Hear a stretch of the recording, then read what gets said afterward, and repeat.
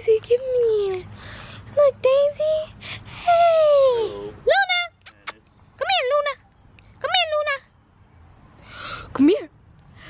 Hey, Luna. Hey, Daisy. Hey, girls. How you think we do it? Hi, guys. It's Grace and Darielle. And today, our video is just going to be about Mikayla. And y'all should stay tuned to this channel because we're gonna make some with all of us, including Darielle and Angel and Ashley. Everybody you see basically see on our opening, you know, that, yeah, basically what you see. So all of them. Oh. Life in the Hamp is not just about vlogging and everything. Our video is also about family. Yeah. So this video is like our dad. He's like trying to be like a supporting father. So that's why we're doing this video today. And just go to your dad and give him a hug, and if not, go to your mom. Whoever is your guardian, go up to them and just say thank you. And I'll see you guys after the video. Bye.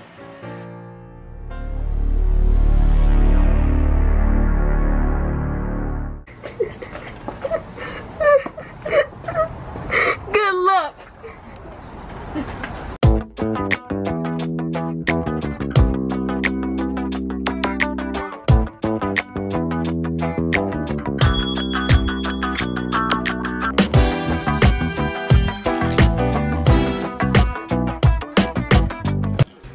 Alright, give me a little bit about your background. My name's Mikayla. So nice to meet you, sir. I was born in South Haven, Mississippi, but I moved to Memphis when I was about 40. So what are some of your accomplishments?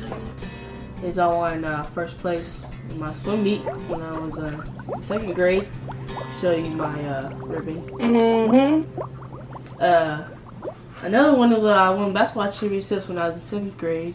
You see my shirt. And the housemates is I'm the daughter of Mr. Abram.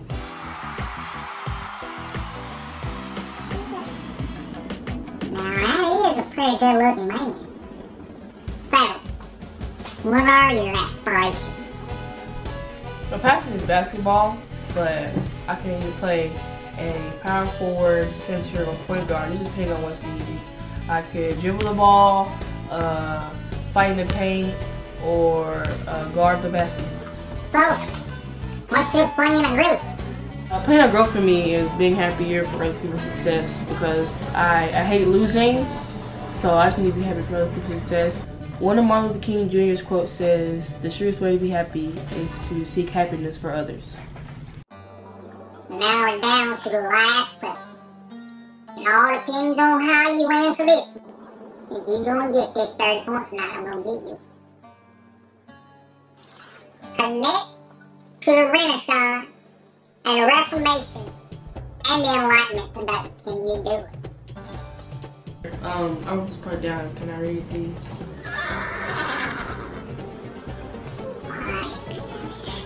A connection to the Renaissance, Reformation, and Enlightenment to today is Margaret Cavendish's idea of we have no power at all over natural causes. Man cannot have absolute power. This can relate to our presidency today because how the president's power is limited and he cannot have absolute power over everything.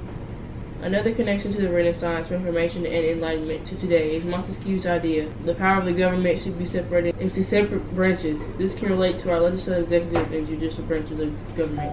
The Renaissance and Enlightenment period brought a new way of thinking. So can I. Like, some people think doing bad things and making bad choices makes them cool, but I can bring a new way of thinking like the Renaissance and Enlightenment did and show that doing bad things is cool. It's about helping other people.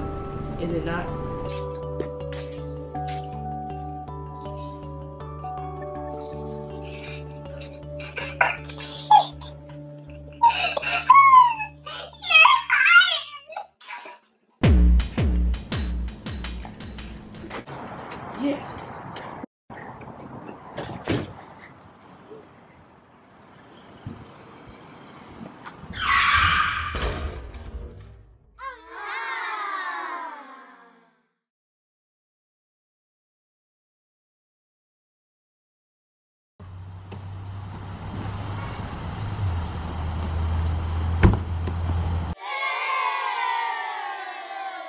say it.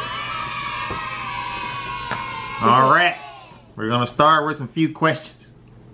Give me a little bit about your background. Dad. Dad was Mississippi, but I was moved to Memphis and I left the camera. I look at the camera, but Now that is a pretty good looking man. Guys,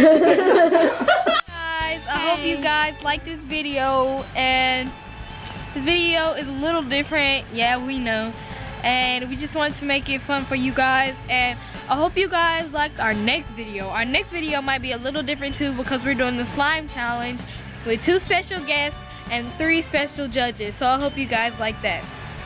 Make sure you guys like and subscribe, share this video with friends and family, and just be ready for next time. Bye!